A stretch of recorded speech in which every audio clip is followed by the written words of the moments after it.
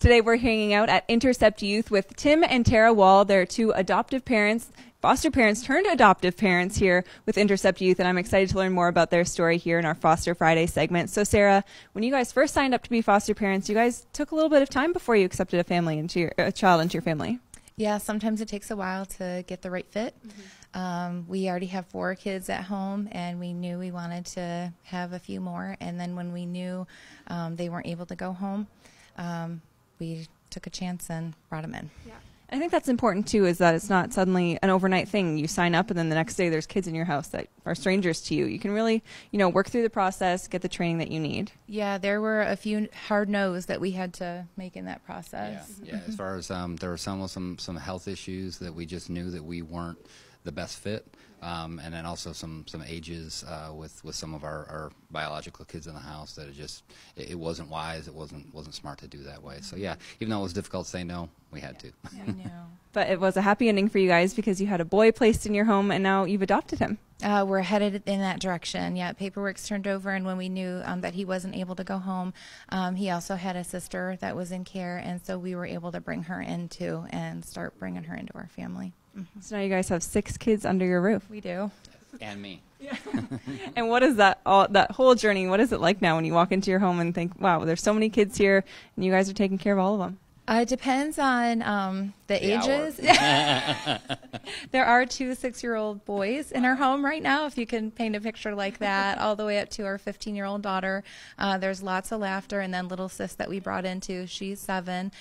So now we have a little bit more pink and purple in the house in between the Nerf guns and the hooping and hollering. And thanks to grocery pickup and a flexible work schedule, we're figuring out how to make it work. Yeah. And so you guys were telling me that if this isn't really the right decision for people, having kids into their home, there are a lot of other ways that they can help. So what have you guys found is really helpful for you? Getting involved in the community, in the foster community, through organizations like Intercept. If you're not able to commit to the whole gamut of what it takes, find somebody that you can help out. There's mentorship programs. There's all sorts of things that you can do. If you can take a couple of the kids for a few hours, it can be a tremendous help. Yeah.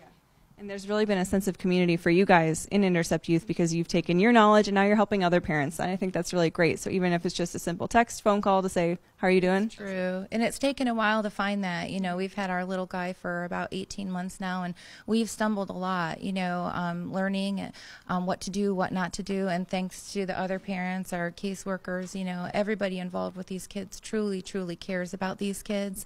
We just had to figure out what was best for us and how to find that help. Yeah.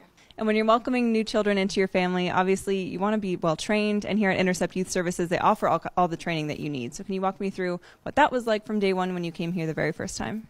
It couldn't have been easier to go through Intercept. There are about 12 training sessions, and they work with your schedule. We were able to come in the evenings and even double up some of our classes, so we flew through it. You're getting the information. It doesn't cost you anything. You can learn about the kids, and then once you get your foot in the door and kind of see the need, you can see where you fit in that area. What is your specialty? It doesn't have to be, yes, getting a child for, however many months. You can say yes for an afternoon. You can say yes for a weekend while some people might need a break. You can volunteer to help with their homework. You can send them dinner. There's just so many ways that you can help if you're just aware of what the need is in the community and where you fit in that way. I think our training was, I think we had it finished in like 5 weeks, and we did double up a couple, but it wasn't that difficult. No. And then there is some ongoing training. But even just if you find someone that a church or family that is fostering, just give them a call, give them a text, and see what you can do to help them out. It can be that simple. Mm-hmm.